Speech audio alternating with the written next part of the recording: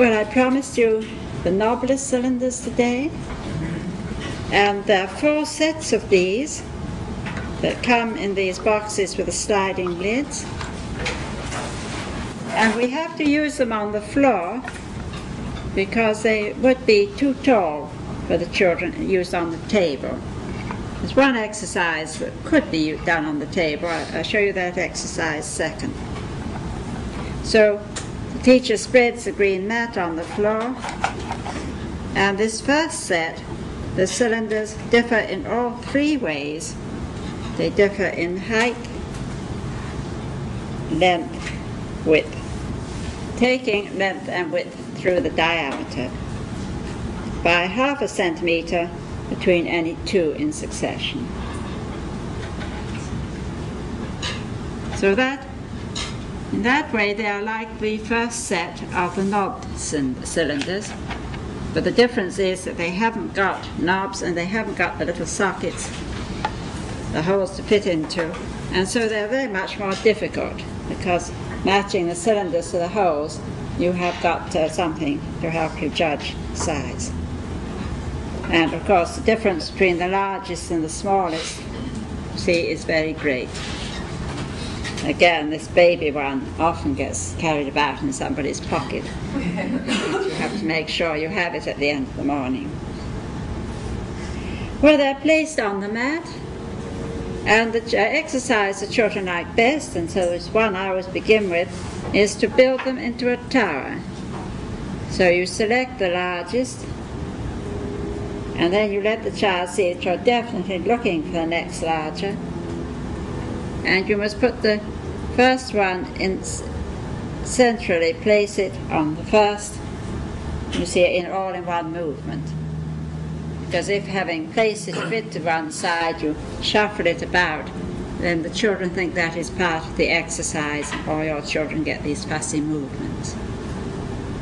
So you're just going to select them in order and build a tower.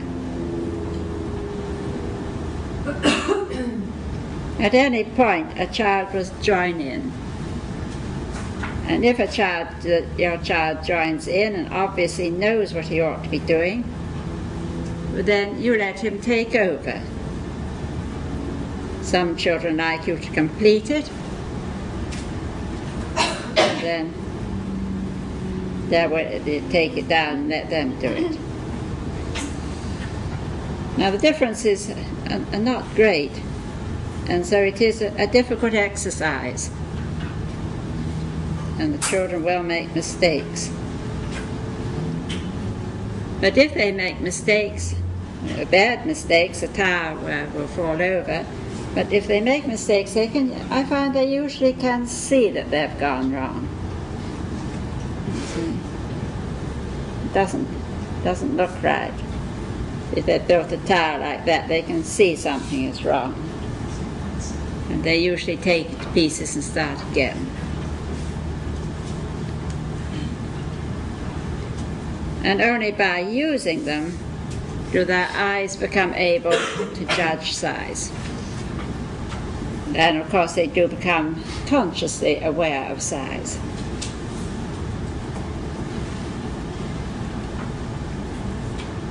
Now, is there anything you would like to ask about that? I think it's very straightforward. You will find that at different times, different colours have been used. The colour is not important.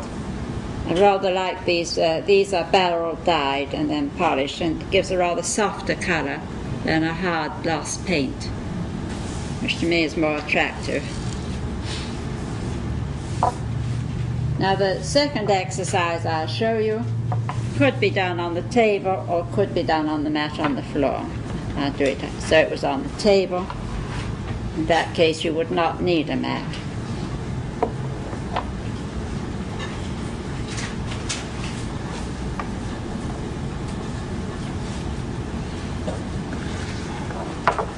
Again, you sit by your child and you have them in mixed order, and here they have to be arranged in order of size in a line.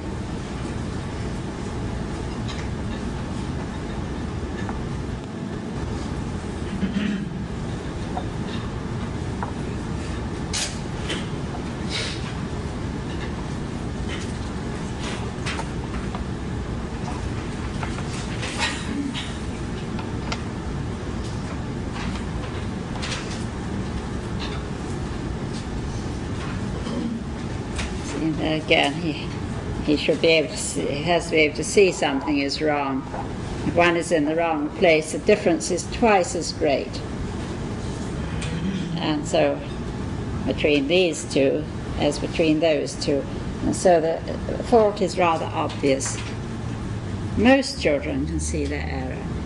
And if they can't, it's only through working with it that they improve, and so there isn't any point in correcting them. If they do it very badly, then naturally you will give a new lesson. I find this exercise, grading on the table, is easier for the spastic children.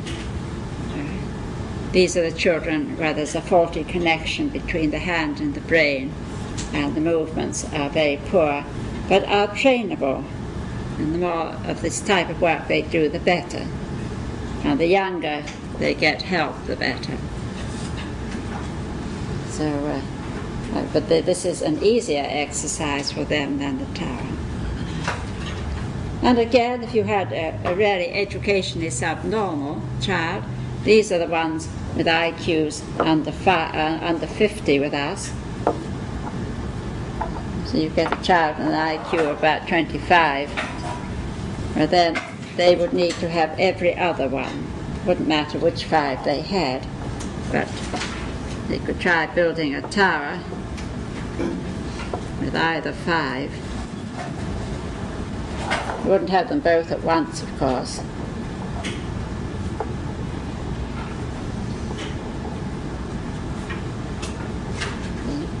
And there the difference is being twice as great, they're more likely to be successful. Or again, there was a problem in the way they use their hands. They could be shown the grading exercise first. And again, it wouldn't matter which set they use. They would only have one set at a time. But it wouldn't matter which they used.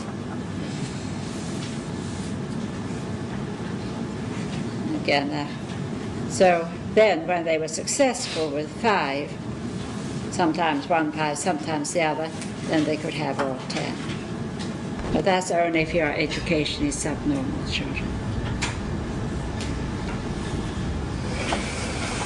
Now I'm sure you are noticing that I have one orange that is a little bit different in colour. And that is because, it's not meant to be, it's because one of these got lost. And the new ones came in, where they had used a different colour. And so I've got to get them spray painted all the same colour. But it shouldn't be like that. You wouldn't have it like that in the classroom.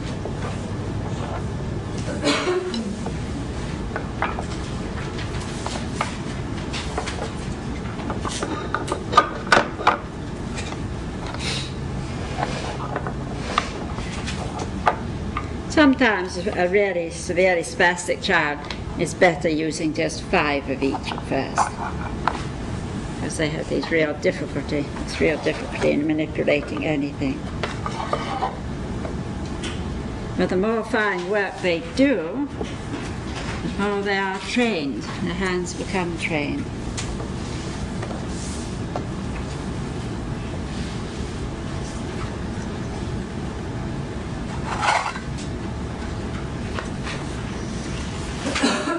Now there are 4 sets.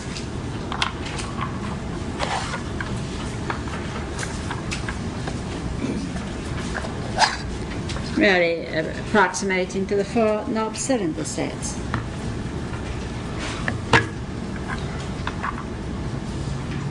The set I have here is blue. As I say, it doesn't have to be blue. I've always had it made in purple because the children do love a purple. And then last time I see they made it in blue, which I'm rather sorry. And this one, again, varies in all 3 dimensions. But this time the tall one is the thin one and the short one is the thick one. So the gradation just goes the opposite way. Again, you have it on the mat. Possibly you don't even have to demonstrate to many children. You have shown them how to use one set, then it's obvious that the other sets are used in the same way.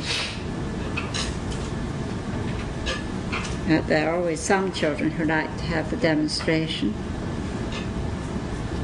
Now this one is very much more difficult.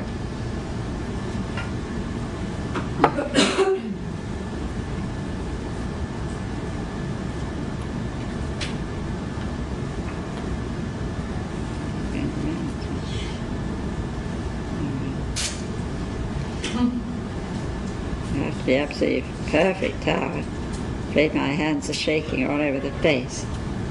Well, you do it. You can see what you're meant to do. I sometimes find with these that it's better for the child to sit on the mat and build the material on the floor, because the mat is the surface is a bit rough. Or again, you see, it can be graded.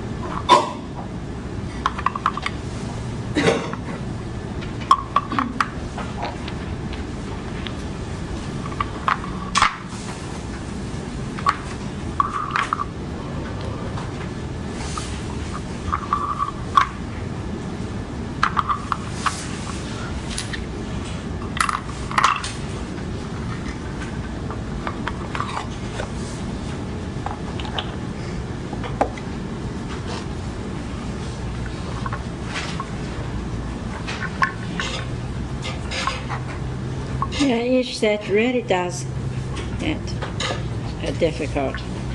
Here they're all the same height.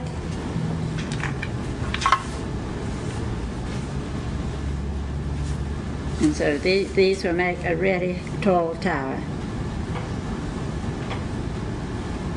You can easily see that the children couldn't manage them on the table because they would become too tall for the child to reach the top.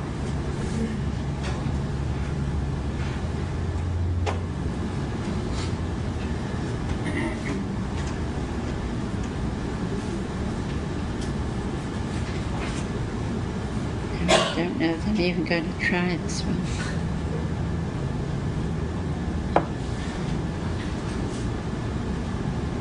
You can see what it's meant to be. It's all right until you breathe.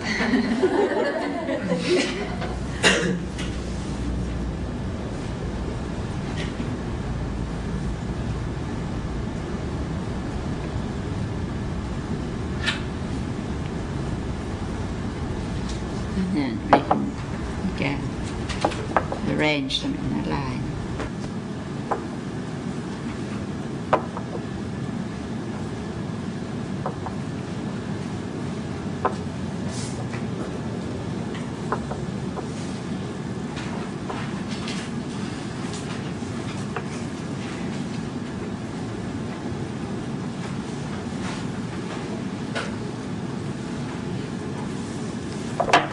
Both exercises are nice. Of course, children do prefer the tower.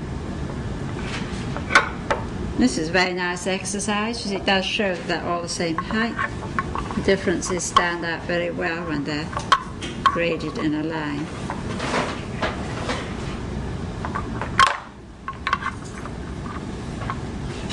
And with all of them, the educational subnormal could have just 5 every other 5 to begin with, and in some cases the spastic child.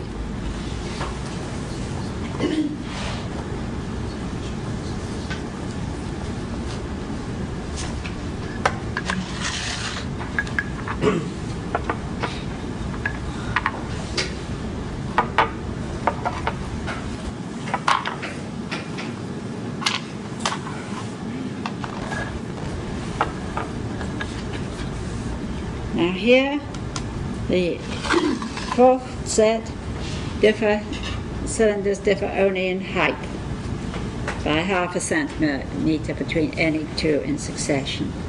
And this is an extremely difficult tower to build because it means that it is the same thickness all the way up. This table has a bulge in it, that's why. So you do have to build a most perfect tower.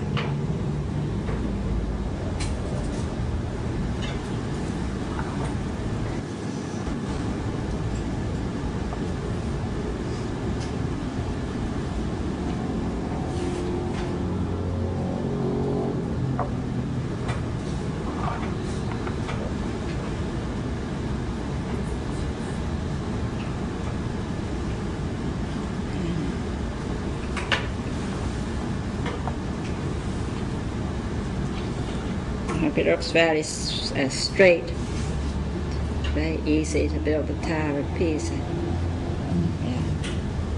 Now that is by far the most difficult.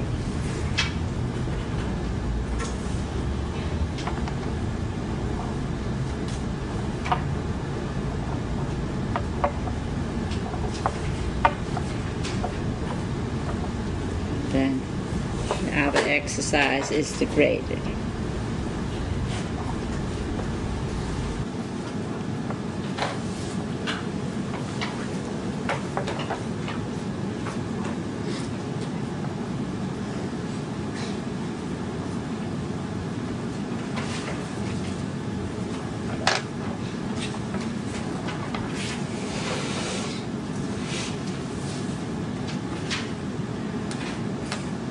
Grading exercise is easier than building the tower.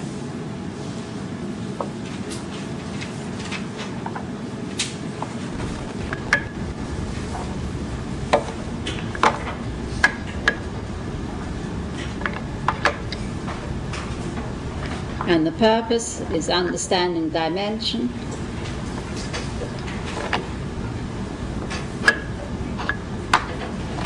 And the child begins to observe dimension in the environment.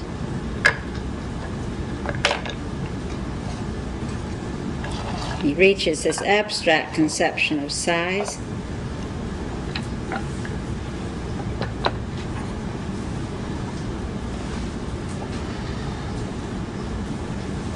And of course it's very good for hand-eye coordination. It's coordination of movement, because it's a very delicate handling required. And of course it's, again, one of the materials is the basis of mathematics. You see, you understand dimension, then a little later you will understand measurement.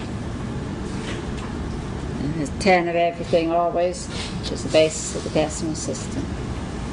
We must have a talk one day about how every piece of material does lead on. Just doesn't finish with the cylinders, it always leads on.